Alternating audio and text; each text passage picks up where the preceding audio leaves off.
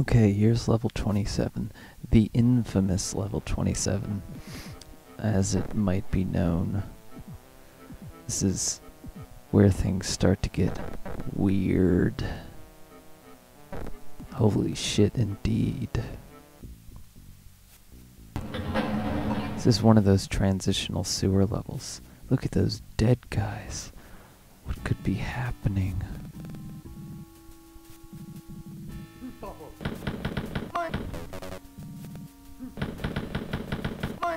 Those guys even look scared. Bloody Bone Alley. That's what I would call it, probably. Or Blood Bone Sewers.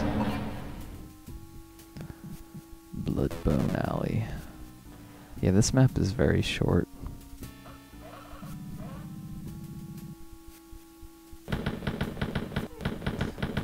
So this is the transitional area between the opulence of the castle, which is not quite so opulent and straight anyway. It's pretty weird and twisty in a lot of places. Anyway, I didn't do that very well. Maybe my preference is always towards weird and twisty. Dogs. What I should have done is made absolutely no guards in the level, just made you fight dogs. That would have been nice, and then just dead guys. But oh well. So these are the only two keys that you need, and you pretty much beat the level now. But I'm gonna try to find the super secret. But yeah, while I do that, this is the transitional one of, 7, 17, and 27, and then 37 is actually the last level. But it's the transitional area in between the castle and when you get captured, which you're about to get captured. And somebody left a comment online that said, on somebody else's playthrough of this mod, one of the people who left comments said that they tried to kill everybody, because like it's a big room, and there are a bunch of guards and like bosses and a couple Hitlers and stuff. You're just supposed to walk forward and end the level, but if you don't walk forward, the guys will just come and try to shoot you, and the trigger doesn't block them, so you could try to kill everyone and then walk forward, you'd still be captured. So it's pretty cruel, but oh well.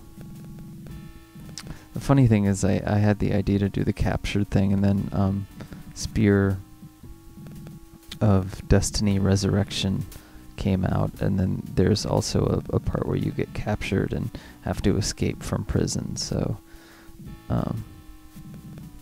I guess it was just a coincidence, but here I'm searching for the super secret key to get to the super secret room. It's not actually that hard of a maze, it's just slightly confusing, maybe less confusing to me, but it's not that confusing compared to some of the things in the original game. But anyway, yeah, and then level 28, the next one, is where things start to get weird. The fourth key is used. From then on, the mutants show up. You use the missiles more. There are walk-through walls. A lot of weird things happen, especially in level 28 and 29. The walk-through walls are done by having an enemy sort of glitch through the wall. A moving guard will glitch through the wall if you put them right in front of one. So that was a bug that I used to my advantage. When you saw it in that one secret level, which is like a prototype. Okay, here's the secret room, which I'm trying to figure out the controls so I can show you.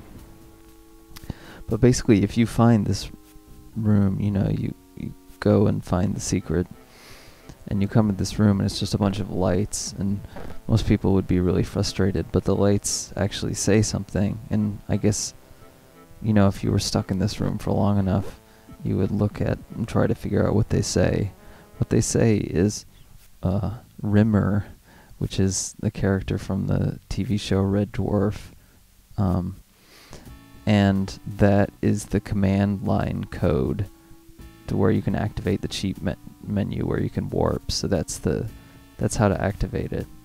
If you're running DOSBox, run wolf3d.exe /Rimmer, and then hit MLI to activate the cheat mode, and then like tab and plus W or tab plus K. Tab plus W will warp you to a level, and etc. So that's the secret cheat mode. Anyway, here's where you get captured. I will see you guys in prison at level 28. So stay tuned.